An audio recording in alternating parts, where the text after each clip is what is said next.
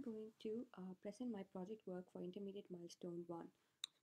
The purpose of this project is to build a web-based platform that supports and improves student learning outcomes.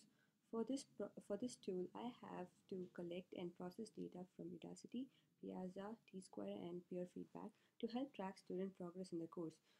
I'm also involved in developing a dashboard to display student progress. The visual analytics will provide students the ability to understand their performance in the class relative to other students. Here is the NAT chart for Intermediate Milestone 1. The major tasks planned for this milestone is to set up the Rails architecture, collect data, and design the data model for the project. The Rails architecture is a ready-to-use architecture with model view controller architecture. The database model is a Postgres database. Rails is open source and can be easily deployed on Heroku. The Rails setup is complete.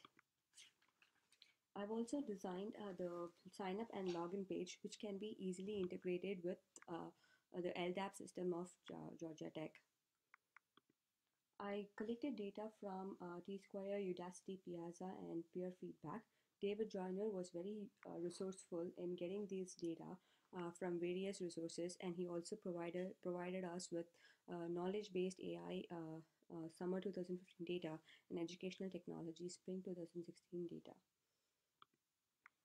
The following data has been extracted from the resources provided by David Joyner.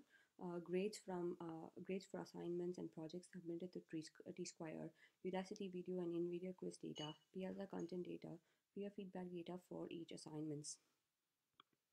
I've also completed the data model for the project that uses all the data points from Udacity, T-Square, Piazza, and peer feedback.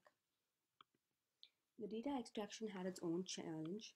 The T-Square grades data was available in CSV file, and the Udacity video data was available in CSV file, so they were pretty easy to extract. But whereas data from peer feedback and Piazza were in text and XML format, and it took a while to extract the data and get it in a more easily presentable manner.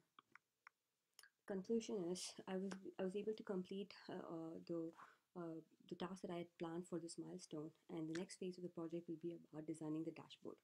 Thank you.